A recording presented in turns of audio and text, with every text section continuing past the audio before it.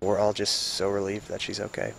The search tonight is over for a missing Cincinnati teen who was gone at the Grand Teton National Park in Wyoming, but the impact of her disappearance made on those who were with her will not be forgotten. Thank you for joining us here at 11. Fauna Jackson was found today just a few miles from where she vanished. And for the first time tonight, we are hearing from one of the team leaders who was with Jackson. He spoke to our Roseanne Aragon just a bit ago. She joins us live now from Northside. Roseanne.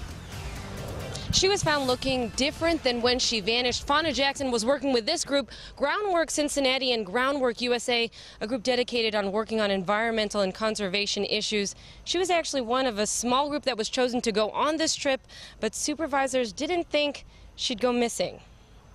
By all accounts, which would be myself and the staff, the other youth, her social media, she was having the time of her life. She was thriving. Groundwork Cincinnati and Groundwork USA leaders are still wondering how and why their student leader, Cincinnati native 16-year-old Fauna Jackson, went missing. The environmental group took a select few student leaders to do work at this park in Wyoming. Blazing new trail in Grand Teton National Park, which everybody was really excited about. Fauna indicated that she had to go to the bathroom, so we told everyone to stay within earshot and eyesight. She was about 25, 35 feet away, walking behind some brush or trees to use the bathroom, and that was it. That was Thursday morning. Myself and the other crew leaders internally were panicking, but externally we were doing all the right things. For 2 days, more than 100 members of the National Park Service, the FBI, the U.S. Forest Service, and other agencies looked, with no signs but a boot, which she wasn't wearing when she vanished. Supervisor Tanner Yes made the grueling decision to make the trip back to Cincinnati,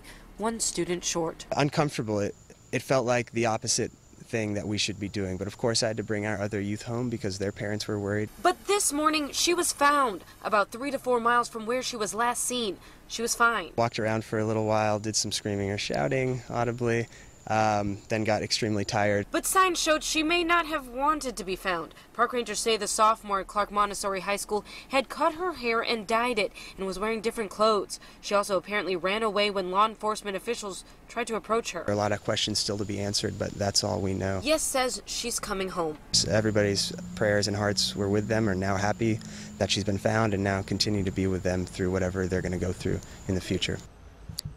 Yes tells me her parents are on the way to go get her. She's at the Teton County Sheriff's Office, and they say they're treating it like any other runaway, but it's unclear if or what disciplinary action will be taken.